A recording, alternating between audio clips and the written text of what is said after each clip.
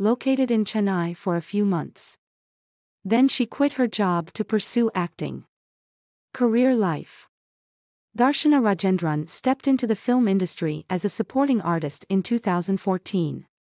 She made her first debut in Malayalam with the John Paul Vatil Thurakkanu directed by Chandra Hasan. Later she acted in the film Mayanadi directed by Ashik Abu in 2017. The film was a super hit and the actress gained recognition through her role in the film. In 2019, the actress plays Anjali Vasudevan in the film Virus. Like an investigative thriller directed by Ashik Abu, the film has received much critical appreciation from critics and audiences alike.